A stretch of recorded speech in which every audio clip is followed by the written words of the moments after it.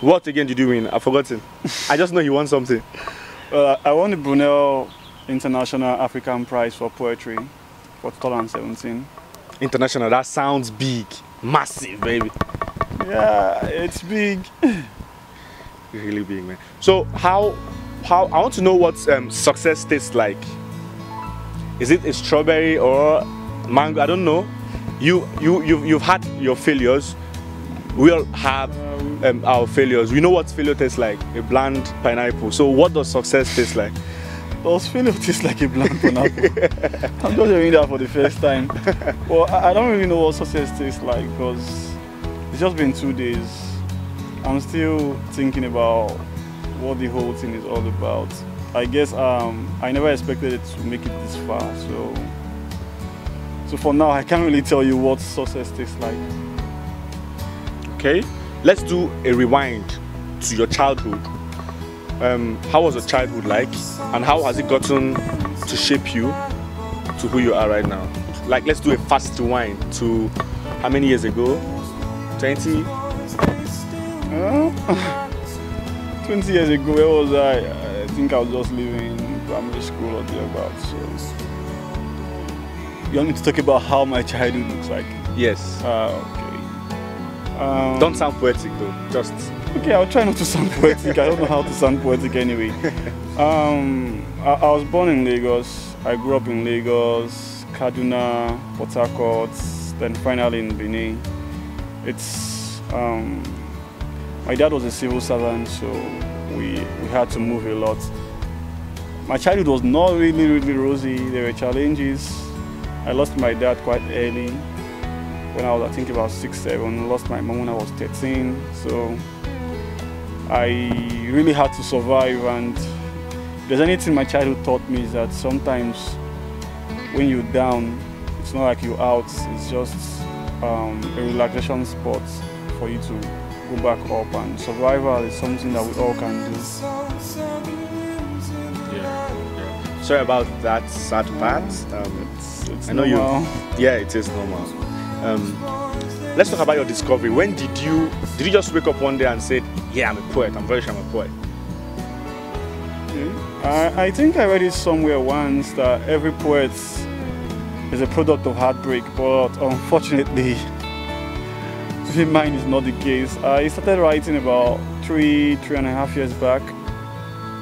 I was going through some tough times, and I discovered poetry, and since then it has been this thing that holds me together. And so I find poetry, it's a very great tool in my survival. So that the fact I'm here boils down to that fact. Okay, I want to know the challenges you faced as a poet living in Nigeria. I mean, I know the frustration gets to us all, businessmen, politicians, teachers, students. So I want to know what the frustration is like for poets. I don't know. I think each poet has their own general struggle, their own journey. Yeah. For me, first of all, it's the fact that there are certain books that you want to read that you don't get them yet. They're not available. You have to buy them online, and sometimes they don't accept our cards and stuff like that. And so you find yourself getting books just because a friend of yours traveled out of the country, or just because someone was magnanimous enough to send you some books. Like, for example, Oriogun, his debut collection of poetry. I had to wait for almost a year to hold the book between my hands, so it's a struggle.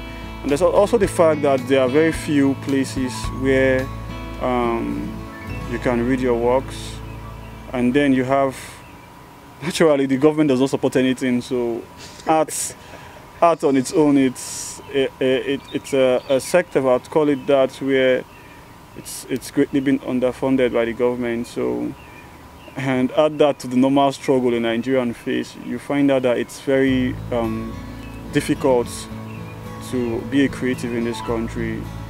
Abroad you have fellowships, you have writers' retreats, there are lots of resources in place for you to succeed if you are a creative, say you're a poet. But in Nigeria, it's a very, very personal journey. So it's one of the challenges. But well, just like every Nigerian, there are always ways to wade through the storm. Yeah. I know that there are poets, there are people you see and you be like, I've not started, I'm still learning. Who are those people? Can you? I don't know if there are, because I know that many people I asked on Facebook if there are people who have questions for you. People are saying, how do you do this? How do you do it? We look up to you. You're a king, you're this, you're this. So I want to know, are there people you look at and you be like, I've not started? Well, I think life generally is, I'll not call it a race, but it's a journey where you have people at the midpoint, people at the end point, people at the starting point. For me, I have poets I look up to. There's Dambuzo Marachera. He's a late poet from Zimbabwe. I like the fact that out of chaos, he could produce something so beautiful.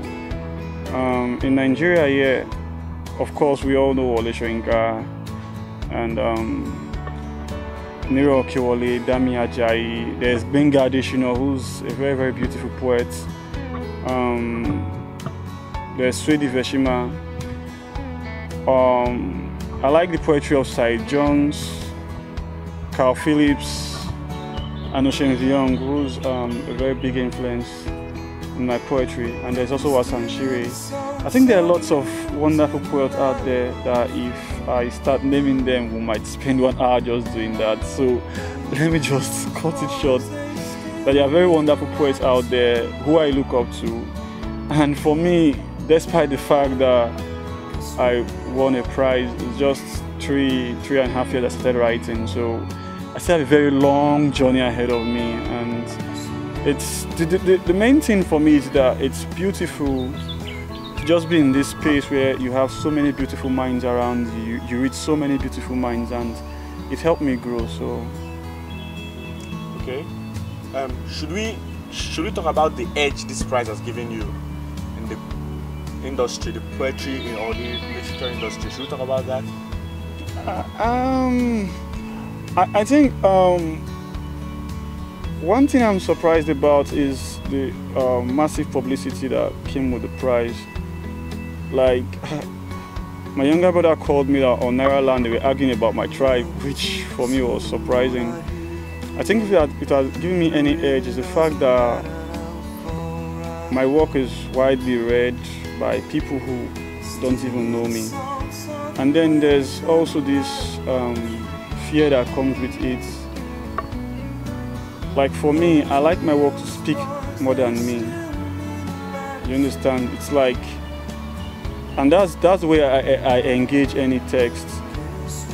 When I'm reading a work, I want that work to speak to me rather than the poet or the person behind the work. So there's this fear in my heart that I'm going to overshadow my work. So there's a lot of edges. I think the prize will come with a lot of opportunities and all that. But for now, I'm taking things one step at a time, and like we've always said, it's a journey. So I'm just hoping and it ends in a good place.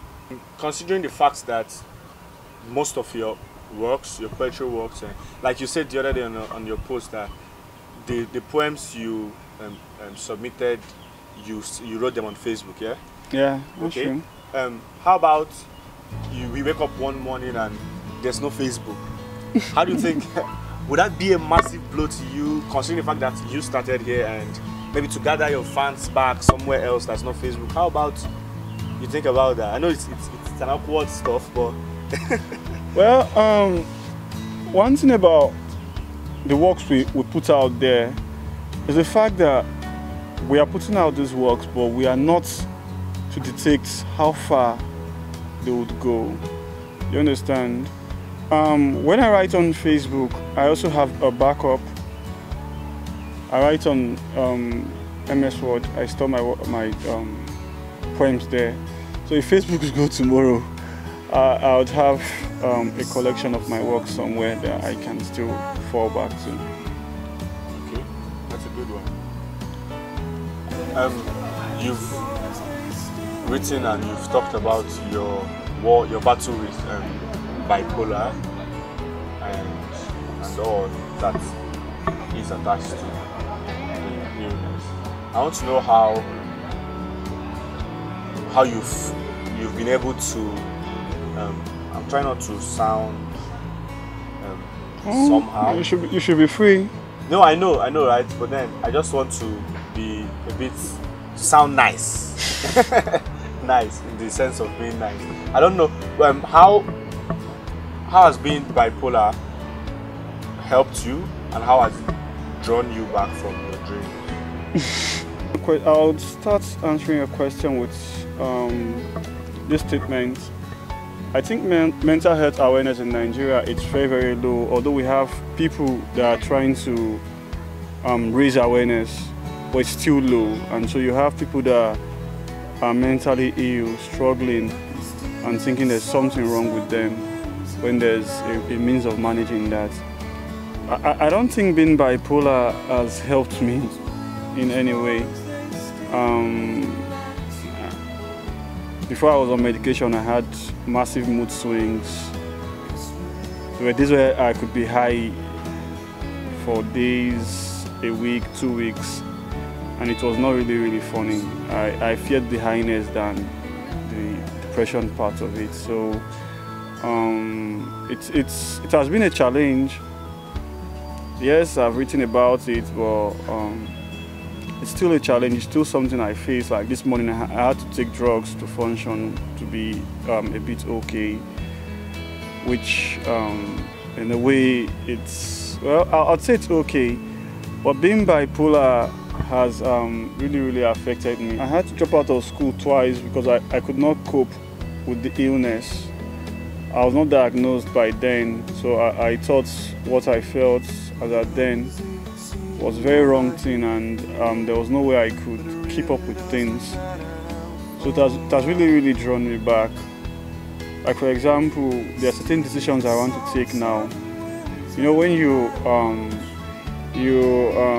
feel invincible, you feel you can do anything, you take decisions rashly and in a hurry. So one of the disadvantages of being bipolar is that these days I tend to be slow when taking decisions because I want to be sure I'm the one taking it and not the illness. So there are different challenges that come with being bipolar. But like any doctor will tell you, the main thing is to stay on medication. Other people have different means of fighting the illness, but I think, and so far with what I've been through, the best way is to be on medication, and so it's allow you live your life normally. Let's go to Facebook and know what's happening there. John Manuel's Enekele, I'm sorry if I didn't get the pronunciation well. He said, "You are a poet with a great potential. Can you give aspiring poets some of your drive?" I don't know about aspiring poets. I feel the moment you pick up a pen and write a poem, you've become a poet, you've started a journey. What remains is for you to keep honing your craft. I once attended a workshop with Jumoke Verissimo, a very brilliant poet, in which she taught us that metaphors can be created from anything, and that's what I try to do. I try creating metaphors from the most simple things around me. Take for instance the grasses, air.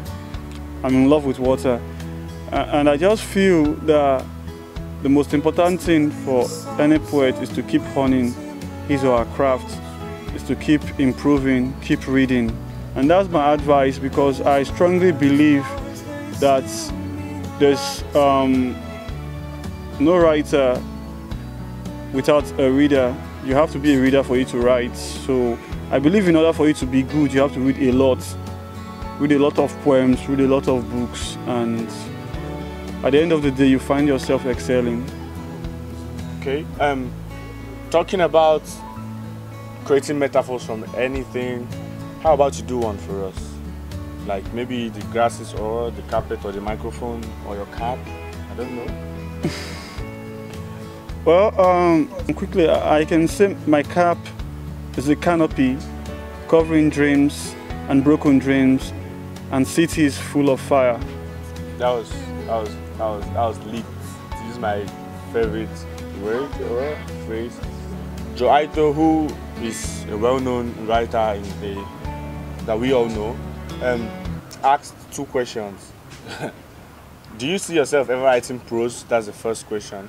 The second question goes like this: are you interested in collaborations with short story writers and script writers?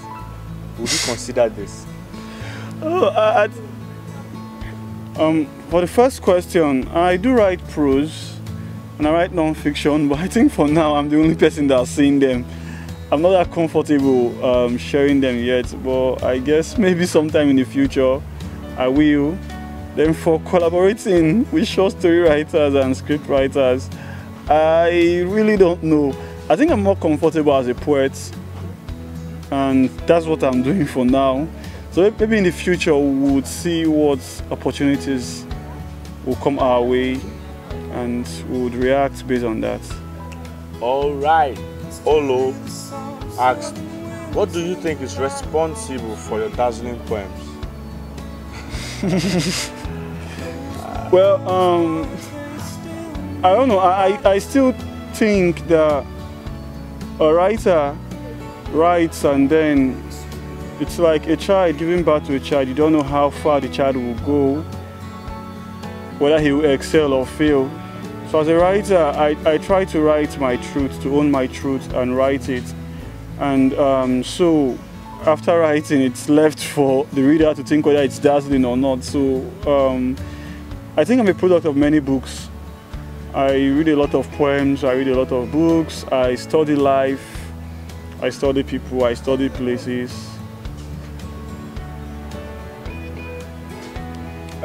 Victoria Schimmer, she's my friend from Germany. She asks, why did you choose poetry of all professions? Growing up, I had this very rough, like I earlier said, this rough stage of my life, and poetry was one way to name that chaos. Poetry was one way to understand what was going on in my body and also outside of my body. So it's something I started and I never knew I would be taking it this serious, but it happened and I'm glad it did. We are done with Facebook questions, and I don't know if you were the one sitting here and I was the one sitting here. Is there any question you would have loved to ask yourself? No. No question. Okay, quick question. Are you in a relationship? Yeah, I am. Okay. Another quick question. Where do you see yourself in 5 years? Well, 5 years is a very, very huge time from now. It's a big time. I don't know. But in 5 years' time, I think I should probably be settled in what I'll be doing in life. Whatever that is for now, I'm not even sure. So in 5 years, I should probably be teaching somewhere. That's all. Yeah. What's your favorite color? Black. Why? Maybe because life is not fair. No, not really because life is not fair. Because it's dark, you can hide things in the dark. Okay. Favorite meal? To be truthful, Golden More. Favorite beer? I'm in Enugu, so I have to represent the East now, you know, hero. I want hero, no time. Yes, hero. Your turn off? Fake people. Turn on? Real people. Real people, crazy people. Okay, I think that will be all for now, unless he has something to tell his fans. I mean, fame is a beautiful thing. Never allow the dark side of life to weigh you down. Whatever you're passing through, there's always a window waiting to be opened. So that's all I have to say.